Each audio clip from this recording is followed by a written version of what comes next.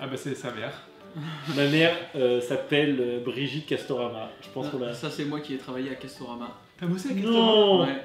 Rayon jardinerie et retrait de marchandises dans un second temps, puisque la première phase de rayon de jardinerie s'est pas très bien passée, donc le mec m'a dit bon, ça dégage. Avant la radio. Pourquoi ça s'est mal passé? Bah j'avais pas les compétences, hein, on va pas se mentir. T'étais pas très art En fait, à chaque fois j'aiguillais les gens vers quelqu'un d'autre, un collègue. Mais quand t'arrives et on te pose une question sur les embouts de tuyaux d'arrosage, effectivement t'as pas lu le fascicule. Je vous propose de voir ça avec mon collègue. Oui, voilà. Je vous propose d'aller voir ça avec Hervé et je me planquais dans les grillages et tout. Non, salut Hervé. Ouais. Et mais en retrait de marchandises, ça allait beaucoup mieux. Combien de temps t'as bossé là-bas? 6 mois. Alors là, on passe sur un autre game en fait. Là. Ouais. Ça c'est moi? Oui, ça c'est toi. C'est toi, il y a 2-3 ans, c'est ça? Ouais, Oh. ce pull, je l'ai délavé depuis. Oui. Et il est fracasse. Non, c'est toi ça. Mais non, mais c'est Jenna Marble. Jenna Marble. Ah. C'est une youtubeuse américaine. Ouais. Et c'est vrai qu'au début, quand j'ai commencé les vidéos, moi je connaissais aucun youtubeur ou youtubeuse française, c'était vraiment le début. Et moi j'étais tombée sur ses vidéos et ça me fait marrer. Même si je comprenais que la moitié parce que je suis pas bilingue, je me suis dit putain, j'ai trop envie de faire ça aussi, de faire marrer les gens, parler en face cam, parler directement aux gens, je trouve ça génial. Et du coup, je me suis lancée un petit peu grâce à elle. La fille qui t'a inspiré. Ouais. C'est notre prochain film qui va sortir, on n'a pas encore de date, soit fin 2017, soit début 2018, qui s'appellera soit Les filles de Reims, soit Comme des garçons. Il y a beaucoup de doutes encore. Tout ce qu'on peut vous dire, c'est qu'on joue les jeux des deux dedans. Moi, je suis censée faire la meilleure de l'équipe. Je me suis entraînée 6 mois au foot pour avoir l'air crédible. Ouais, tout donné. Et j'ai vu le film il y a 3-4 jours et il est super. J'ai hâte qu'il sorte. Ouais, c'est une chouette rencontre, c'est un comédien, très bon comédien. On a eu le même attrait pour tout le cynisme un peu, sur des personnages assez forts, un peu France d'en bas et tout, qui nous faisait rire. C'était une super collaboration de ce spectacle, ouais. Oh oui, mes tout débuts. Oui, j'ai commencé à Radio Nova. J'étais sur la matinale avec Mathilde Sorel et Armel M. J'étais leur petit assistant et j'allais faire des reportages et c'était mon premier contact avec les médias. Et je me suis même fait casser la gueule par des flics sur des reportages. Et j'ai énormément appris grâce à Mathilde Sorel que je fais des bisous. Un parpaing. Franchement.org. Le seul site, c'est un site internet que j'ai fait avec mon meilleur ami qui s'appelle Jambon, que je salue. Et il revenait d'Australie, il m'a dit viens on fait des vidéos sur YouTube. J'ai dit c'est quoi YouTube? Je ne connaissais pas YouTube en 2011. On a créé cette chaîne, en parallèle je faisais d'autres boulots, etc. J'écrivais toujours des petits trucs un peu comiques pour d'autres, mais voilà, on a décidé de filmer un parpaing et que la punchline de notre site ce soit le seul site. Voilà. Et du coup voilà, on a été chercher un parpaing chez Point P, un parpaing, le mec nous l'a donné, il a fait non mais je vous le vends pas les mecs, allez, barrez-vous.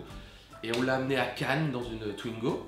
Dans ma Twingo, on lui a fait faire un petit tour à Cannes, etc. avec un papillon. Ça nous faisait rire de filmer un parpaing en train de rédiger ses mémoires, un parpaing en train de jouer au ping-pong.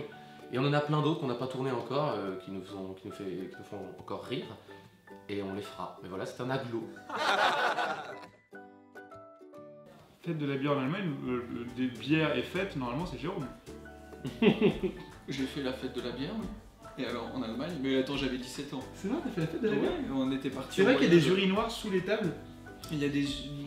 Non, je te jure, il paraît que c'est Non, vraiment... moi j'avais pas fait ça, c'était dans un petit village. Mais c'était ma première cuite à la bière. Ouf, c'était bien? Ouais. Ouais, c'était trop bien. Bah, c'est l'Allemagne, regarde ces gens. Extrait les amis de Jérôme qui vomit sa bière. Ah, j'étais si jeune. Bon, enfin, Et ouais. 6 sous. C'est toutes les deux Les ça. deux. Mais elles en sont folles. Alors on peut pleurer hein, devant Ah une non, meuf faut et pas ça- nous montrer ça. Ah Non. non, encore moins lui faire écouter. Non, Non mais attendez, attendez, juste on dit Prince, moi je peux juste te dire que j'avais une malédiction pendant des années parce que je suis fan de lui depuis que j'ai 6-7 ans donc j'ai voulu voir ses concerts à partir de l'âge où j'ai été en âge d'aller voir des concerts et à chaque fois que je devais aller à ces concerts ou que je prenais une place, j'avais la malédiction de Prince, je ne sais pas, pendant des années ça a duré. je pouvais pas, j'avais du travail, j'avais quelque chose qui tombait, j'étais obligée d'annuler, de revendre ma place et tout ça. Et donc la première fois que j'ai réussi à voir en concert, c'était avec Delphine à Amsterdam. Et on a vécu ce moment quoi, de notre premier et dernier concert, on était ensemble, on l'a revu après à Paris, toutes les deux ensemble, c'est la dernière fois qu'on l'a vu. Donc ma première fois et ma dernière fois c'était avec Delphine. Ah ouais, c'est un symbole, figure tutélaire, c'est mon père spirituel, c'est lui. Yes! Oh là là, l'enfer! Mais où est-ce qu'il allait chercher tout ça? Eh ben... Le FBI. J'ai tellement honte. Ben, en fait, j'étais au collège à cette époque-là. Et tout simplement, à un moment de récréation, j'avais un petit creux. Je me suis dit, bah, si j'allais dans la loge des pions pour leur voler des gâteaux. Et je me suis totalement fait gauler par un pion. Comme ça, j'étais dedans, la main dans la boîte, comme ça, avec des gâteaux, avec d'autres dans la bouche. Et la porte s'ouvre. Nathalie, votre carnet de correspondance. Bah, je crois que j'ai été collée, je sais pas, à base de 3 heures pour un pauvre biscuit. Vol des petits lus avec ses amis. Et c'est vraiment marqué ça, c'est ridicule. Dans mon carnet de correspondance, c'est marqué Nathalie vole des biscuits Ça dans fait y la avoir un loge. casier judiciaire. Moi, en même temps, je pense que ça c'est tellement marrant à C'est faire signer vraiment à sa sympa. mère que... Je dis pas, je me suis fait gauler en train de fumer du shit, Oui, en train de fumer de l'héroïne avec des lascars. ça va. J'ai volé quelques gâteaux. Bon, on va pas en faire tout un plat. Bah, c'est Ernest et Célestine. Moi j'ai fait du coup, parce que Ernest et Célestine, il y a eu des livres pour enfants, après il y a eu un film et il y a eu une série qui passe le samedi matin et je fais une des 3 copines de Célestine, donc je fais Mélusine qui a des grosses lunettes et qui zozote. Voilà. Yes! 6 juin 2016, votre coco a fait l'Olympia. Voilà. Vous étiez là? Non, Oui. moi j'étais pas venu. Jérôme, t'as apprécié? Ouais, c'était très Non, bien. c'est de la merde, c'est à chier. Ludo, j'aimerais qu'on en parle. Non, c'était très bien. Merci. Il a fait Il a l'Olympia enflammé l'Olympia. pour fêter ses 1 million d'abonnés Facebook. Exactement. C'était un très beau souvenir. Il y avait plein de gens que j'aimais qui étaient dans la salle. Ouais, moi j'étais pas. Bah voilà, c'est pour ça que je dis ça. Et c'était une superbe aventure. Je préfère la vidéo aux planches, mais peut-être qu'un jour les planches reviendront à moi avant Oui, que je les sois planches seront sous dans les la vidéo. planches. Ouais. Ou les planches dans la vidéo. Ou si je veux des planches de la Castorama. Ouais. Allez Oui, mais ça sera, tu verras ça avec Hervé. Hervé, oui, pardon, excuse-moi. Ah si, il faut.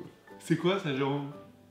Alors, peut-être, je sais pas si vous voyez, 6-1, FC Barcelone, Je sais pas, moi, je PSG. vois pas, j'ai pas mes lunettes. Si, c'est le 6-1. Bah, Ah je oui, vois c'est pas. la remontada. C'est quand le PSG s'est fait humilier par le FC Barcelone. J'ai plus le souvenir de ça. Tu te souviens pas de ça? Non. Ah oui, t'avais fait un arrêt d'ailleurs. Ouais. Une sorte d'AVC Ouais. au 6ème but. Allez, on passe parce que je suis en train de pleurer. Les Spice Girls. Je suis l'inventeur de la Ah, barbe. en plus, c'est les poupées officielles. Ah ouais Ouais, il y a eu un dérivé comme ça, et moi j'avais les 5 parce que j'avais un pote à mon beau-père qui travaillait chez Mattel. Du coup, ouais, parce que ça coûte cher hein, ces trucs-là, donc du coup j'avais les 5 et j'étais tellement heureuse, je me la pétais. Et ça, c'était vraiment une semaine avant qu'elle se sépare. Ouais. Oui, et du coup, j'étais dégoûtée. Mais ouais, voilà, c'est vrai que quand j'étais petite, genre 10 ans, 11 ans, c'était mes modèles quoi. C'était le girl power. Elle transmettait des messages à base de voilà, fais ce que tu veux. Mais Même si t'es une. Voilà, Ouais. amuse-toi, éclate-toi. Même si t'es une fille, t'as pas besoin d'être voilà, juste jolie, sois libre. C'est vrai que c'était Donc, le début un peu d'une renaissance du féminisme. Ouais. Et même moi en tant que mec, je kiffais. Je me disais, waouh, c'est des filles badass. Ouais, ouais. J'étais fan. Bah ça. Là, tu nous regardes en rigolant. Ouais, parce que ça me fait trop bizarre. Qu'est-ce que c'est que ces images que vous êtes allés chercher? Et bah ça c'est l'Académie internationale de la danse.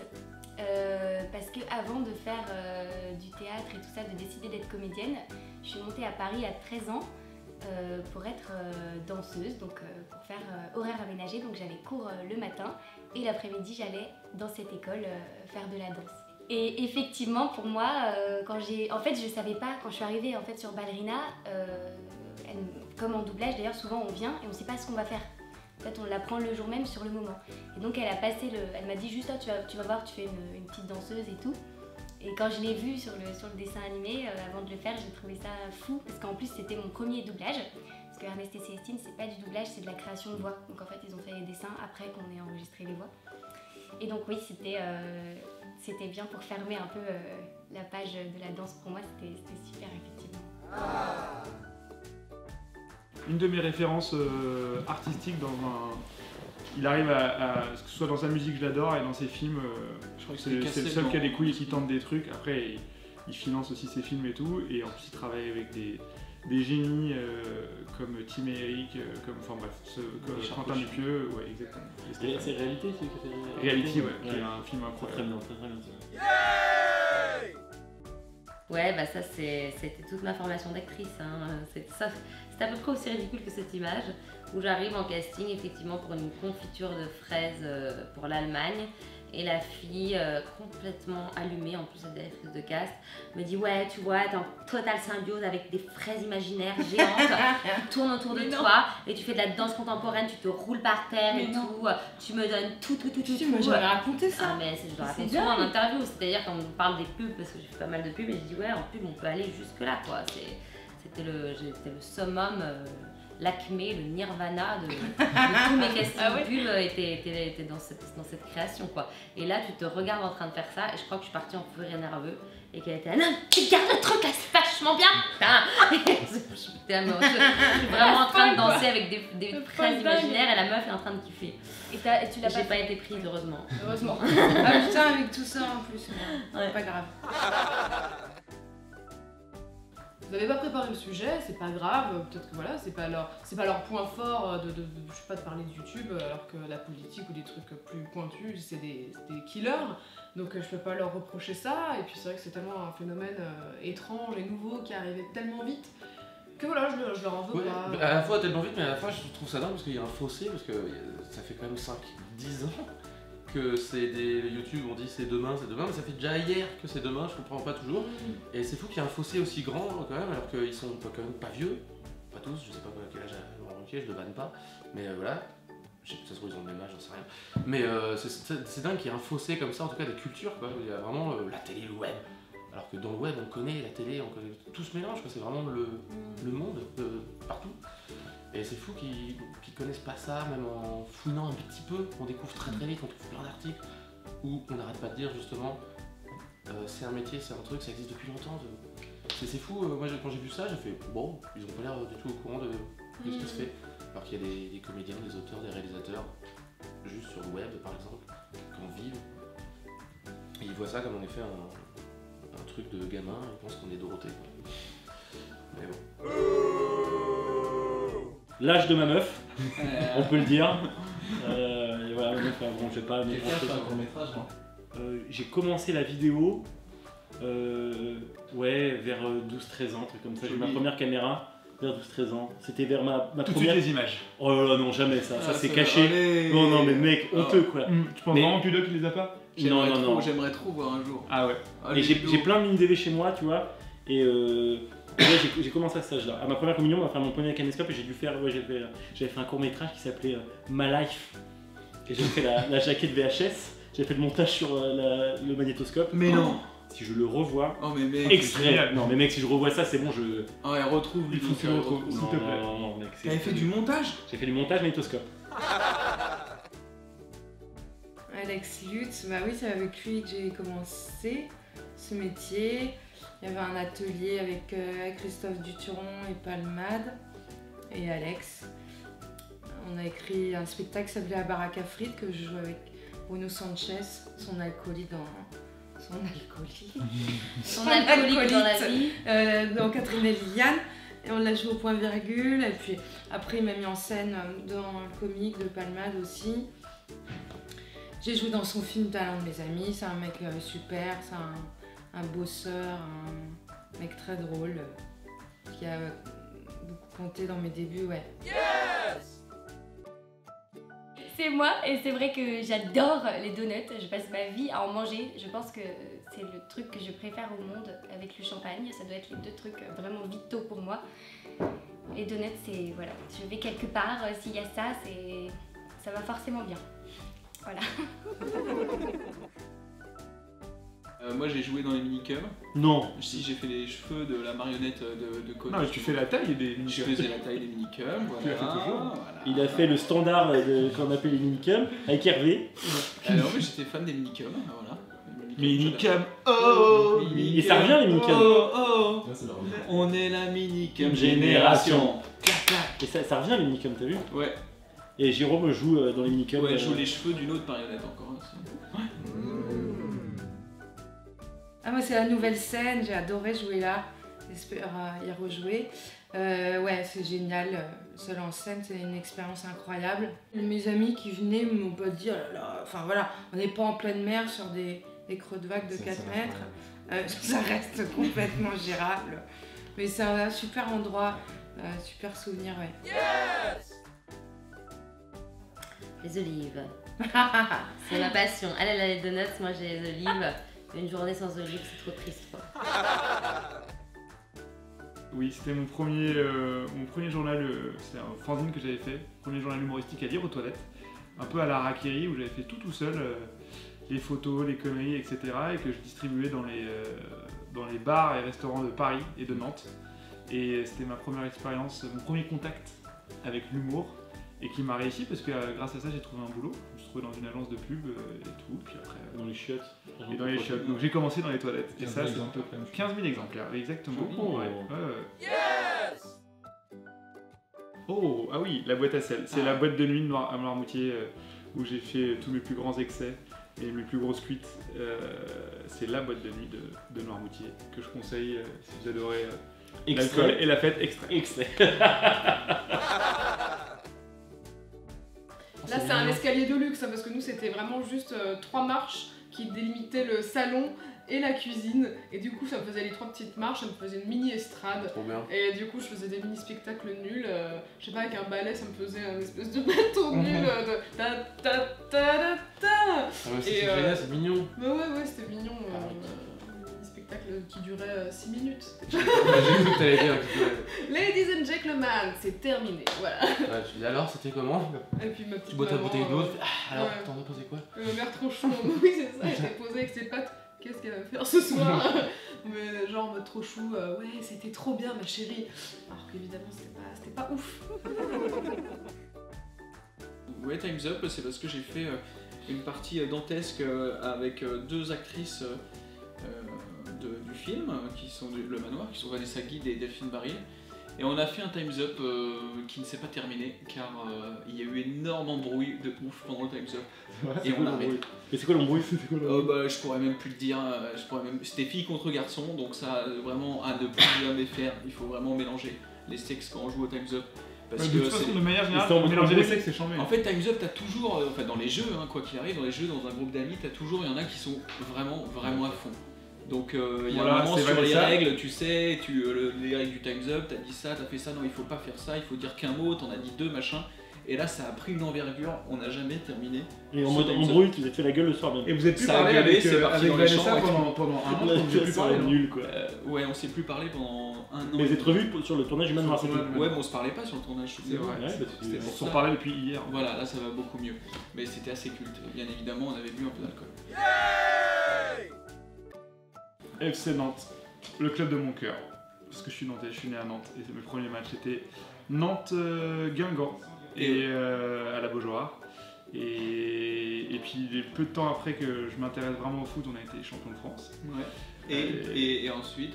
Et ensuite, bah, en fait, on a toujours non, plus de titres. vous avez On a pas toujours gagné. plus de titres que le PSG Ouais, en fait, et sans avoir une tonne d'argent qui ne viennent pas, Ouais. qui viennent de caisses obscures, Ouais, ouais, finance de terrorisme. Les gars, calmez-vous là. Ouais, mais Calmez-vous les gars. Mais du coup, Time's up. après le titre, du coup, ils ont pu gagner des. Ils ont gagné une Coupe de France. Ouais. Combien? 16. Toi t'es Nantes, toi t'es PSG, c'est ça? Oui. Juste moi je connais pas trop le foot, c'est qui la meilleure équipe? Bah, Nantes. C'est Nantes, Jérôme? Nantes. Mais pour. Enfin, je sais pas, argument. Bah historiquement c'est Nantes en fait, sur le CV c'est Nantes. D'accord. Voilà. Ok. Il y a des évolutions. Non, Bah, mais sur ouais, du la coup- PSG c'est plus trop la meilleure équipe en fait. Bah, non, mais. Bah voilà, allez, bon, question suivante. Donc je crois pas. C'est ma mère qui pleure. Bon Flo, oh là là, moi je pense que c'est peut-être pour moi, parce que genre les premiers sketchs que je faisais, c'était avec mes copines, et on faisait des parodies. J'avais un vieux caméscope bien nul, bien gros là comme ça, avec Ouais. l'écran qui se déplie, avec la cassette. Et donc, du coup, on a fait une parodie du projet Blair Witch, mais nul à chier, En à action. base de grosses narines. Et au final, genre le méchant de ce court-métrage, bah, j'avais un autre chien avant. Bah, c'était une crotte de ce chien, une crotte de Joker, Oh, il ouais. s'appelait Joker. Voilà, Mais tout l'esprit, Natoo était déjà là. What the fuck, absurde et dégueulasse. on a filmé Tu te cette fais attaquer crotte par une crotte. et on a crié en mode ah. Voilà. Non mais c'est génial, comme c'était déjà un film d'horreur, alors que là on joue dans un film d'horreur. Bah, c'est la boucle se referme. Tu vois. J'ai Mais on va entendu ouvrir une autre boucle. que cette fois-ci ce sera vraiment une crotte géante. Ouais, peut-être que c'est ça. Tu te dis, j'ai pas fini, je suis encore frustré Ouais. d'un truc. On va se faire attaquer projet par une était crotte. dingue. Dans le manoir 2, il y aura une énorme chure de chiens. Une quelle idée. Parce que je pensais à Jérôme qui avait détruit une portière. Ouais, pareil, c'était une vitre. Il avait fait une petite vidéo, il avait détruit une vitre. Mais moi, grâce à une portière, j'ai détruit une dent, les amis. Putain, c'est vrai que tu m'as raconté. Le tournage de. Je compte sur Comment vous. tu sais? Je sais. Beau gosse. Alors, c'est quoi? Raconte. Pour la petite anecdote, je tourne mon premier film, Je compte sur vous. Ah, avec, c'est pas ton premier film, Le Manoir. Non, c'est mon deuxième. Merci. Je tourne le film Je compte sur vous avec Vincent Elbaz. Et premier jour de tournage où je suis un peu en mode Et pression. Julie Gaillet. Et Julie Gaillet. Premier jour de tournage, je suis un peu en mode pression et tout, genre hey, c'est le cinéma, faut pas se foirer les cocos. On fait au moins au point une petite cascade avec les méchants du film. Je sais pas pourquoi j'ai mis des guillemets, mais j'aime bien de temps en temps. Et donc du coup, pendant cette cascade qui se passe bien pendant les répètes, on met au point le truc. Et après, allez, action Ludo, c'est parti. On me jette contre la voiture, on devait me mettre dans la voiture. On me jette contre la voiture, mais la portière se ferme. Et là, un des figurants qui devait ouvrir la portière, enfin des comédiens, enfin bon, bref, tu fais le tri quoi. Il l'ouvre, bam, dans les dents. Et je sens le truc. Et je sais pas qu'est-ce qui s'est passé, je sais pas quelle partie du corps s'est cassée. Je suis en mode, yes, qu'est-ce qui se passe? Et là tout le monde, ouais, Ludo, ça va. Moi je fais yes. Après j'ai vu les dents, et là tu regardes, là, toute ma dent c'est une fausse dent.